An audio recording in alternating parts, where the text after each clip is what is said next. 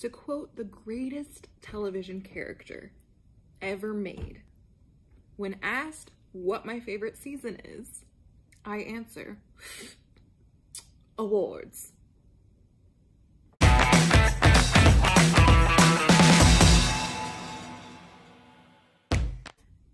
Every January, the Caldecott and the Newbery are announced, and you probably know what those are. They are some of the oldest awards given to children's literature published in the United States.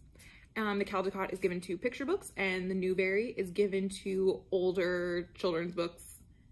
They can be picture books. It's getting a little murky in these years, but those aren't the only awards announced. I'm gonna read a whole list because it's right here. Boom. The Alex Awards are announced. The Coretta Scott King Awards are announced. The Coretta Scott King Virginia Hamilton Award for Lifetime Achievement. The Children's Literature Legacy Award. The Excellence in Early Learning Digital Media Award. The Newbery. The Margaret A. Edwards Award. The Mary Hill I'm not gonna pronounce this right, Arbuthnot Honor. The Michael Prince Award. The Mildred L. Batchelder Award. The Odyssey Award for Audiobooks. The Pura Belpré Award. The Randolph Caldecott Medal, the Robert F. Seibert Informational Book Medal, the Schneider Family Book Award, the Stonewall Book Award, the Theodore Geisel Award, the William C. Morris Award, and the Yeltsin Award for Excellence in Nonfiction for Young Adults. There's also the Asian Pacific American Award for Literature and the American Indian Youth Literature Award, which is given every other year. If you were in the library last year in January, I don't remember the day, but there were a lot of you here because I distinctly remember that. When New Kid won the Newbery Medal, I jumped out of my chair and high-fived patrons. If you were here for that, that was a great day. So when New Kid by Jerry Craft won the Newbery, that was a huge deal because it was the first graphic novel to win the Newbery Medal, and it's a great graphic novel. So I get very excited about these awards. I have called the Emmys my Super Bowl in the past because I spend a lot of time making lists. I love awards, but that comes with the caveat of I understand completely that these awards are inherently problematic because they are rooted in white supremacy and racism and sexism. I know this, so when I see a winner that I get excited about, I'm excited, but I also know the history of these awards. I also know that when a bad choice is made, it's because of the history. So I live in multitudes, I live in a both and. So I bring you a list of books in order. We'll see what happens. I'm gonna try to not talk about them. I'm just gonna list them, and then there's gonna be a list from Evergreen hanging out around here, wherever you're watching this, where you can look at the descriptions and see if you wanna read them. But this is a list of books that I think should win or could win the Newbery. And as we go down the list, it's more and more of who I want to win the Newbery this year. Let's fingers cross it. Let's do it. Okay, the first one is Our Friend Hedgehog by Lauren Castillo. I'm not gonna talk about it, but it is like Winnie the Pooh and it's very good. Next is Trowbridge Road by Marcella Pixley. It was on the long list for the National Book Award. Echo Mountain by Lauren Wolk. If you've read Wolf Hollow, then you know Lauren Wolk is. A Game of Fox and Squirrels by Jen Reese. This one was especially picked out by Miss Ashley. She loves this book. We're the only one that owns it in our network, so check it out. Skunk and Badger by Amy Timberlake and John Klassen, because I love books that can make me laugh out loud. Stop talking about the books, just read the list. Fighting Words by Kimberly Breaker Bradley, whose author note breaks your heart. The whole book breaks your heart, but the author's note should win a Newbery on its own. Keep it together. Twins by Varian Johnson and Shannon Wright, a great graphic novel, beautiful artwork. It's amazing. When You Trap a Tiger by Tay Keller. It's so good. It's so good. That one was also picked out by Miss Ashley. Clean Getaway by Nick Stone. It's so good. It's so good. It's so nuanced. There are so many things in there. I love this book so much. Ephraim Divided by Ernesto Cisneros. I mean, So good. It's so good. Okay. Leaving Lyman by Lisa Klein Ransom, which is a companion novel to Finding Langston, which won a Coretta Scott King Met Award or honor last year. I can't remember.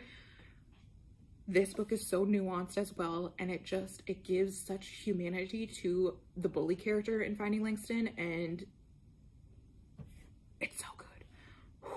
Class Act by Jerry Craft, which is a companion novel to New Kid.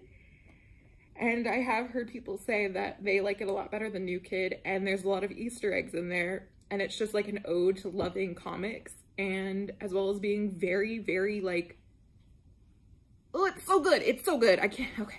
When Stars Are Scattered by Victoria Jameson and Omar Mohammed. A great memoir, a great graphic memoir. Also longlisted for the National Book Award. Prairie Lotus by Linda Sue Park. It's an updated Little House on the Prairie, and I can't say what I want to say, but it's very good. It's very, very, very, very good. It's very good. Land of Cranes by Aida Salazar. I love a novel in verse. I love novels in verse. And I love when authors include little handmade, not little, but handmade drawings that the character drew, but it's in, oh, please read it. Please read it. Show Me a Sign by Anne Claire Lazotte. A great own voices. The main character is deaf. She lives in a deaf community. Takes place on Martha's Vineyard. In the past, it's historical fiction. The next one is King and the Dragonflies by Kaysen Callender. It's so good. Oh my gosh, I love this book so much. It is all about like grief and loving yourself and accepting yourself, and it's magical realism, which I put in quotes because magical realism has like a whole history behind it, but it is like magical realism, and it's like how to love everyone around you in the face of like blatant homophobia, and it's so good. I'm gonna break the iPad. It's so good.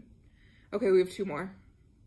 Stand Up Yumi Chung, which is a both and book, which is all about like identity and own voices, but also about like wanting to live your life and be funny and like make people laugh because it makes you feel good. Oh, and finally, I can't contain my excitement. I am so excited. I am so excited. This is a debut novel, and I don't know if it has a shot at winning.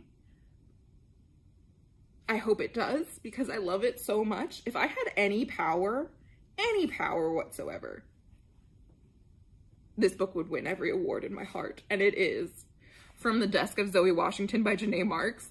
I love books that contain multitudes because humans contain multitudes. I contained multitudes in this video, and it's so good. The main character, whose father is in prison, she's like discovering the history of like the prison industrial complex, and like also she wants to win a baking competition, and she's like having trouble with her best friend, and it's just so good. It's so good and so well written, and it draws you in, and it's this beautiful story, and the cover is beautiful, and it's just a great book, and I hope it wins. That being said, From the Desk of Zoe Washington is our first pick for a new book club called Kidlit Fan Club, which is a book club that's going to start in January, and it's for adults. If you are a fan of children's literature, join Kidlit Fan Club. We're going to meet every month, and we're going to read picture books and middle grade and graphic novels and some YA. I'm very excited about it. And From the Desk of Zoe Washington is our first pick because I do hold enough power to choose that. So sign up starting December 21st if you would like to be a part of that book club and talk about these wonderful books with me. I am sweating. I'm so excited.